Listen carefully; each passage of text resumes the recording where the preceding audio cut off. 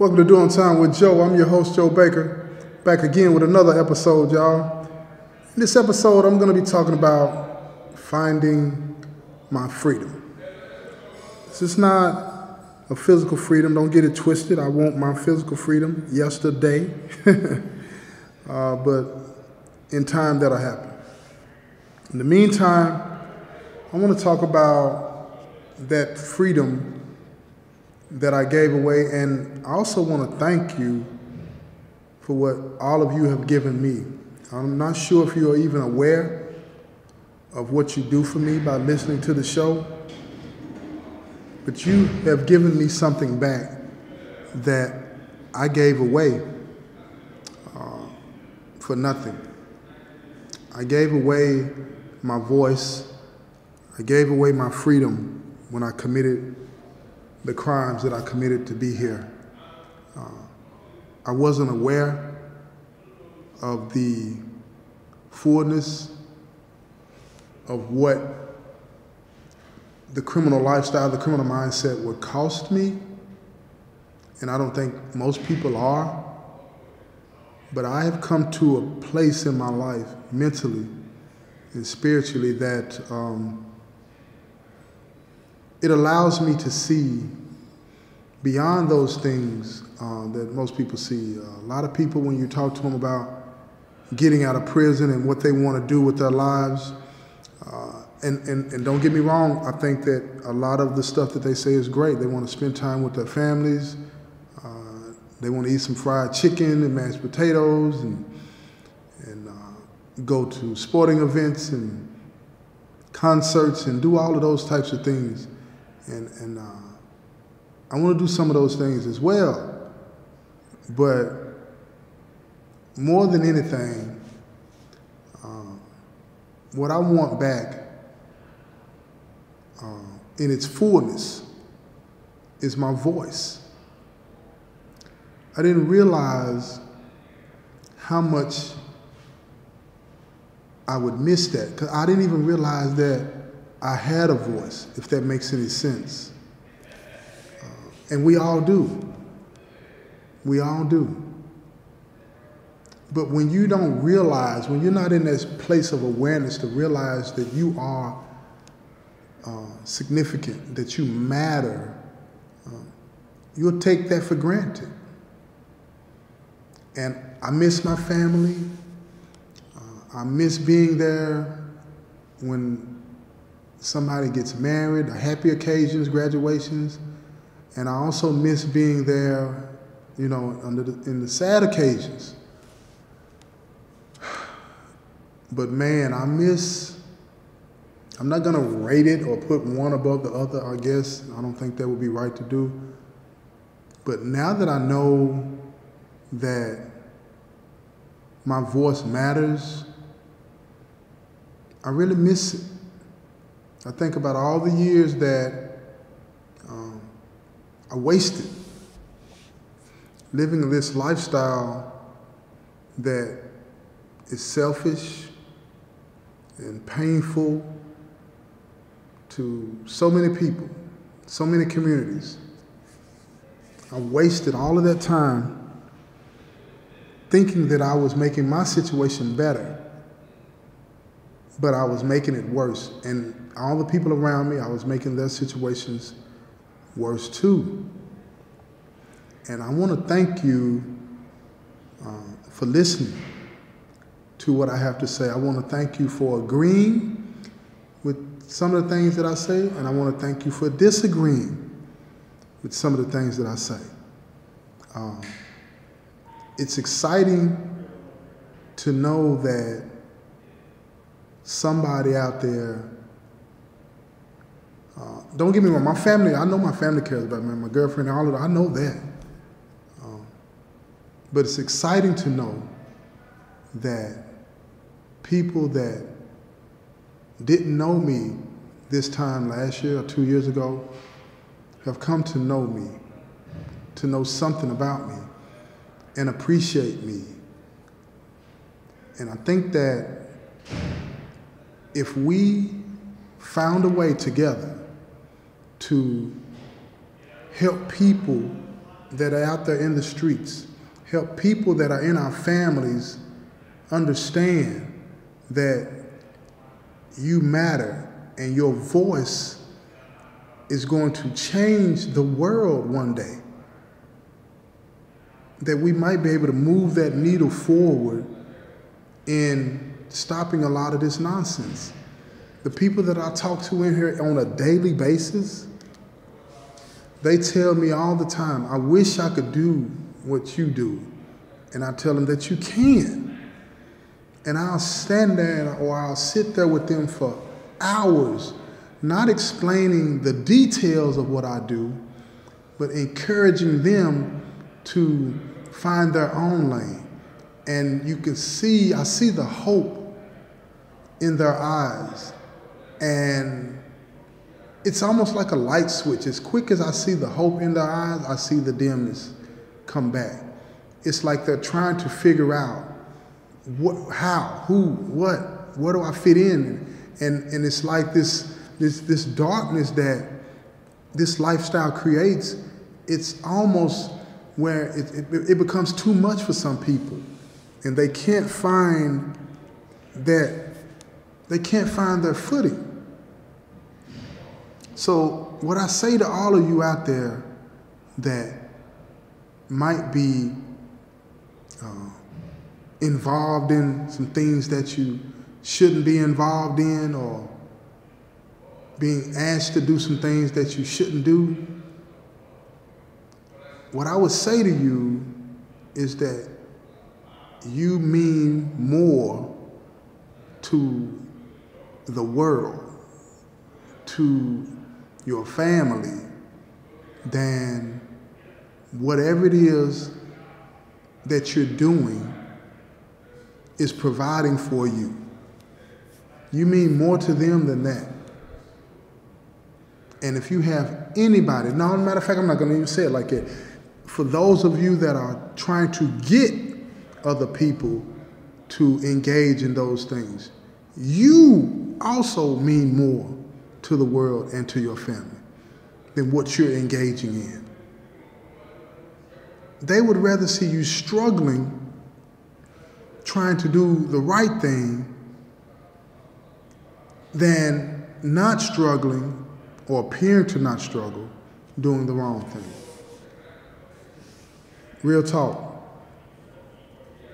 It's easy, man, to get up and rob somebody, sell drugs, shoot somebody. It's easy, man, to get angry. It's easy to get angry. It takes some work, man, to be patient, kind, giving, forgiving, loving. It takes work to do that, because those acts are intentional acts. You have to think about those things. You have to ponder those things, because anything that matters requires effort, work, meaningful effort. You can put in effort to sell drugs or to rob somebody or to kill somebody, but it's not meaningful effort. It's crippling, debilitating effort that goes into that negative stuff, because it's doing the opposite of what you were intended to do. It's doing the opposite of what you were intended to do. And I get so frustrated sometimes when I talk to the guys in here, and I got to practice my patience with them, because they make these arguments, and it sounds like they could give this speech in front of the UN when they argue about what they believe when it comes to the wrong thing. It's like, man, you really believe that? If you had that same effort, that same desire for the right thing, you could be president of the United States. But something tipped them over. What was that? What tipped them over? What tipped them over? And when I talk to the guys in here, they'll tell you that it's lack of opportunities. They'll tell you that it's poor education. They'll tell you that it was bad home life. They'll tell you all of these things, and all of these things are true. They are true. But let me tell you what it comes down to. Even with all of that, it comes down to choice.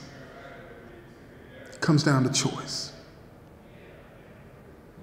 If you are old enough to drive, and listen to what I'm getting ready to tell you now.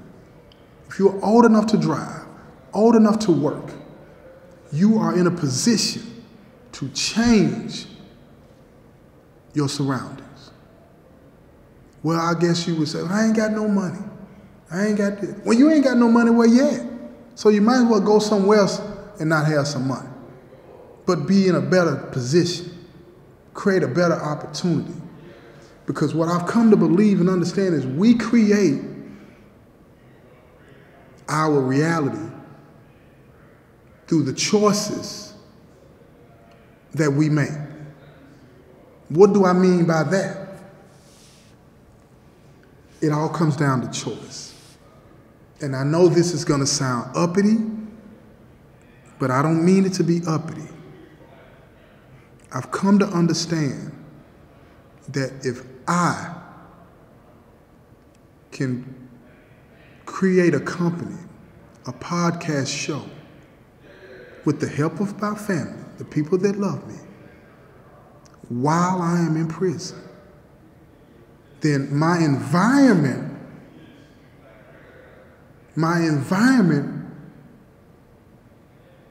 only has the influence over me that I allow it to have. I am making a conscious choice, an intentional decision daily not to get involved in selling drugs, not to get involved in smuggling contraband in prison, not to get involved in participating and using the contraband that's already here, not to do any of those things. I am making a choice to do that, no matter how difficult it gets for me sometimes. Why? Why is that so important to me? And why should that be important to you? Because those choices that we make puts us in line for the type of opportunities that are going to come. And then attached to those opportunities are going to be the things that happen to you and for you.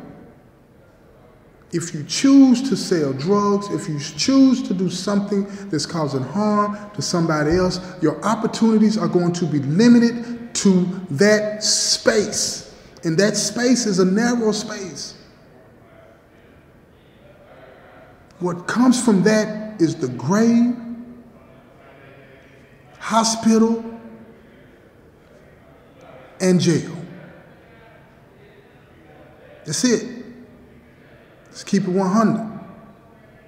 But if you make the choice to do something that is productive, that is fruitful, that is profitable for you and those around you, your family, your community, society at large, the opportunities that are available to you, that are open up to you, are wide and fruitful and many.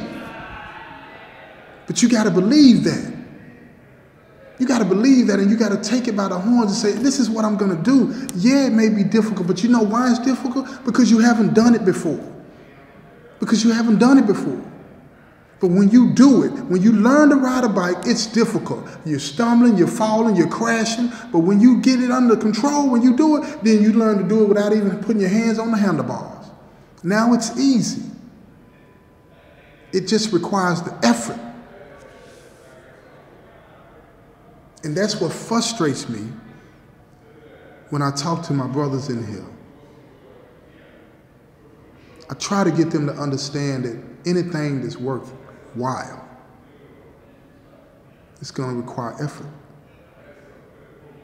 And it's going to require a little bit more effort than is required when you're breaking the rules. Because the mental fluctuations that you're going to experience are going to be many, because you're going to be going against all of those things that the environment that we're in says that you should do. People are going to be trying to influence you to do this and that and that and this. And it's gonna feel uncomfortable. You're gonna feel weird. I feel weird every day when I'm around some of the people that I'm around, because what they do, what they say to me, they try to make me feel as though I'm wrong. But I've come to understand that I'm not wrong. So whether they support me or not, I love them. I love them because I know who they are. And the only reason I know who they are is because I know who I am. And I want them to taste this. I want them to experience what I'm feeling. You know, me and my son, we were talking the other week about what I'm talking to you about now. And I'm so proud of him because he was in here with me. My son was in here with me, both of my sons actually. But my youngest son was in here with me. And he writes books, and he's selling books now at the Yin Yang. Go check him out at jtb3.org. That's his website. And my book's on there too. Check it out. And you'll see it all on there. You know, The Making of a Murderer. His book's on there, The Life of Boo Baker. Got to put that plug in there, you know what I mean? I'm a businessman now, y'all. You might be able to call me all these other things in relation to being in prison, but when you get to the end of that, you know what I'm saying, that description of me, add podcaster, author, entrepreneur to that list. You know what I mean? And that for my son as well.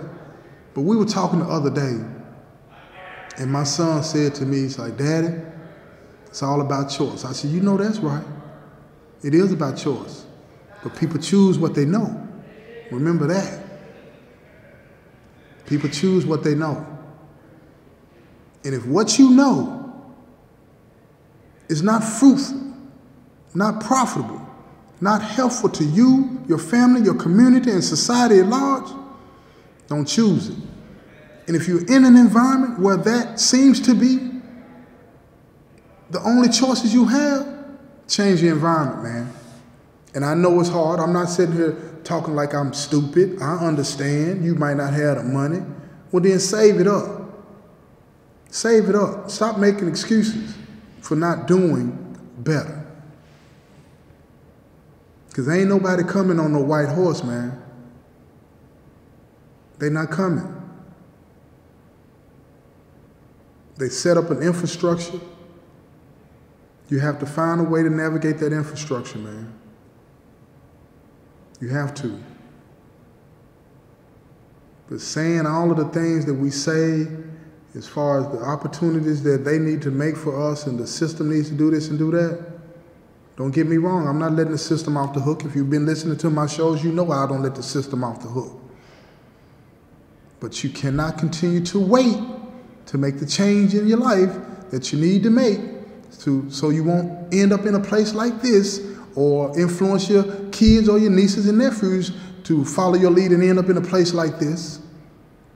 You need to make those changes now, and they're going to be difficult because, like I said, when you first start to learn to ride a bike, it's difficult. But when you learn to ride that bike, you can set up straight on that seat and paddle it and move down that road without even touching the handlebars. I know how it goes. I used to ride a bike too. And that's how life is. It's about learning to ride a bike. You're going to crash. You're going to be afraid because you're on these two wheels, and now you got to learn how to balance. You got to learn how to balance it. And then when you get to rolling, you rolling. But you got to give yourself a chance. You got to put in the work. You got to be intentional about it. And when I think about all of the people, when I have those rare opportunities to see what my page looks like, or I'm talking to somebody at home and I say, what's my numbers? Or what is this? What is that? Go look at my analytics. And they tell me, you didn't know what, you hear me saying analytics, y'all. Hey, a lot of people, when I say analytics in here, they look at me like, what is he talking about? Yeah, I know what I'm talking about now. I'm in the groove of things. But when I tell whoever I'm talking to, whether it be my girlfriend or my family, I say, what my analytics look like, what my numbers look like, and they tell me, I just smile. Because I'm sitting here saying to myself, wow, this is validation for me. For years, I sought validation from the wrong people, the wrong circumstances. Now, it's all about y'all. I consider you to be my family, all of y'all that are listening. And I want to do the right thing. I want you to be pleased with me. I want you to be excited every time you get a notification. And click on them notifications, whatever that means. I was told notifications is like when an episode becomes available, you get notified and you can listen. So if you don't have your notifications on, click that on so that when these episodes go up, you will be the first to know and you can listen. But when I learn about, how many people are listening to my episodes and how many people are subscribed to the podcast, I am speechless every time. If they tell me Monday that is 2,205, and then the next day they tell me it's 2,210, oh, those 5 people, look here. It might not sound like a lot to y'all, the people out there that have access to it and are able to do this and that, but having those people add to our family and listen to what I'm saying and offer me positive feedback and critical feedback. I don't want to say negative, but the critical feedback say, Joe, your episode's a little too low, turn the volume up. Joe, you might need to talk about this. Or, Joe, keep up the good work. Well, most people call me Big Joe. I like all of that. So keep coming, because for me, this is about making it better. Because the goal for me, y'all, as I've said many times, is to deter people from this lifestyle by telling them the truth about it. By telling them the truth about this. Because this lifestyle is not it. You cannot make it make sense. I don't care who you are. Not this lifestyle. You can't. You can't. So with that, like I said, I want to thank all of you out there for listening, for giving me back, giving me the gift that I gave away so freely through causing so much pain to my victims and their families. Thank you for giving me that back. I value and I appreciate every single one of you, whether you agree or disagree with what I'm saying sometimes. Thank you. Thank you. Thank you. This has been another episode of Doing Time with Joe. I'm your host, Joe Baker, and I say peace, y'all.